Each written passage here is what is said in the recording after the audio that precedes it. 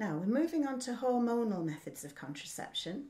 So the hormonal methods of contraception enter the bloodstream and they stop the normal activity of the ovary and they stop the normal activity of the lining of the womb.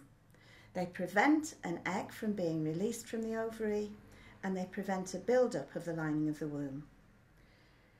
There are several different kinds of contraceptive pill. The ones that I'm showing you here are just a few. But as you can see, some of them have 28 pills, some of them have 21 pills. With the ones that have 28 pills, sometimes those pills contain 2 hormones for 3 weeks and then a placebo, nothing, for 7 days. And they're given to people who would be much better at remembering to take a pill every single day of the month. And then there's the next pill here, which is just 21 days. That's a combination of 2 hormones, oestrogen and progestogen.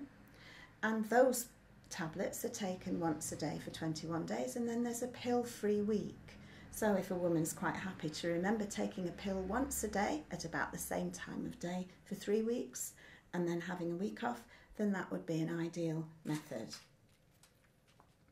There are also pills which are taken for 28 days which just have 1 hormone in them, and that's the progestogen.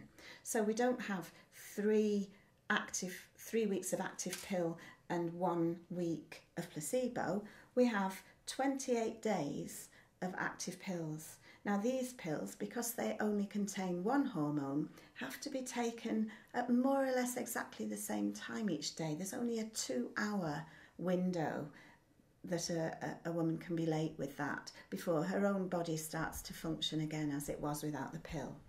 And that kind of pill is very, very effective. But the women who take that pill do have to be very, very good at remembering to take it every day. So they're the 3 main sorts of pill that are taken every day, but we also have a pill which is known as the emergency contraceptive pill, and the emergency contraceptive pill is just 1 pill which is taken after a woman has had unprotected sex.